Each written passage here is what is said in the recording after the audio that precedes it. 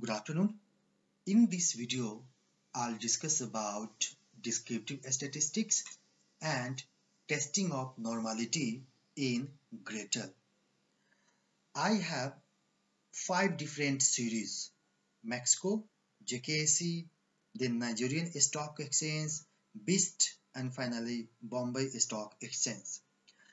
I'm going to do descriptive statistics of this variable. Like in case of individual descriptive statistics, I simply click on variable and then press on right click. After that, I click on summary statistics.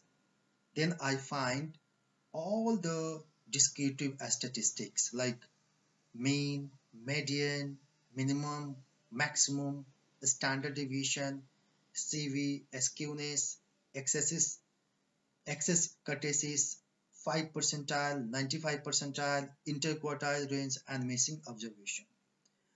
Now, let's suppose I want to check descriptive statistic of all these 5 variables. Then simply I select all these 5 variables and press on right click and then go to summary statistics.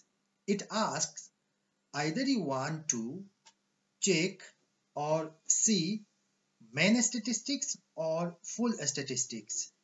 If you click on show main statistics and then OK, you find only mean, median, standard deviation, minimum value, maximum value of entire series. But I'm not interested in that. I want to know all components of descriptive statistics of this variable. Then I simply cut it and then I press on right click again, go to summary statistics and click on show full statistics and then OK.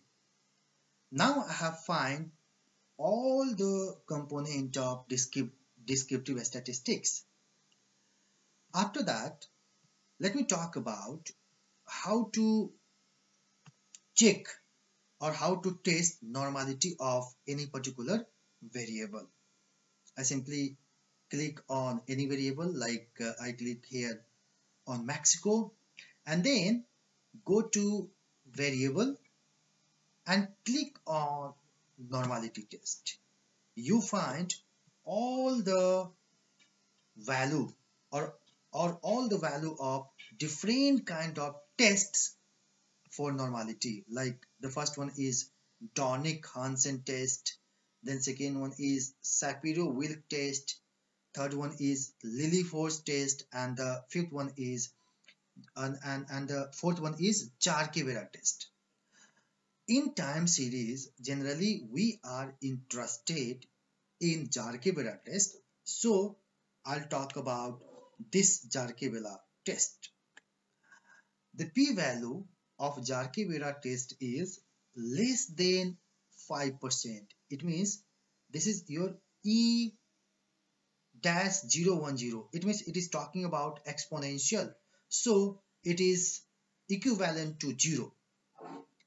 In this case, our null hypothesis is Mexico is normally distributed, but p-value is less than 5%, then this null hypothesis is rejected and we can say that Mexico series is not normally distributed.